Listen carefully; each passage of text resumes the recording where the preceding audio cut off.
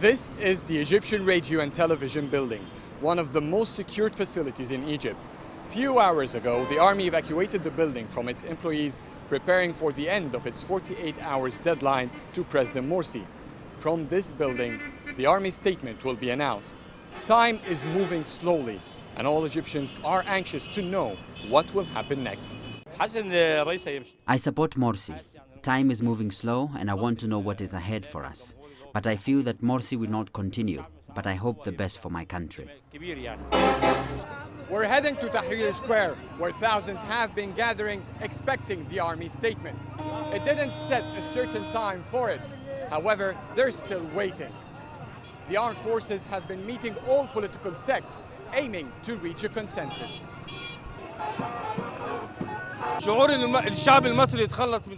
Egyptians will get rid of this dictator of the Brotherhood.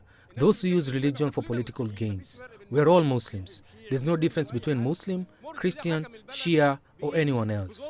They will not do anything. His last speech showed us that his rule was ending.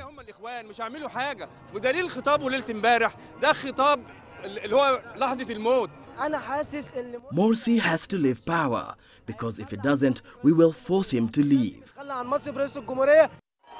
This is it. This is the moment all they've been waiting for.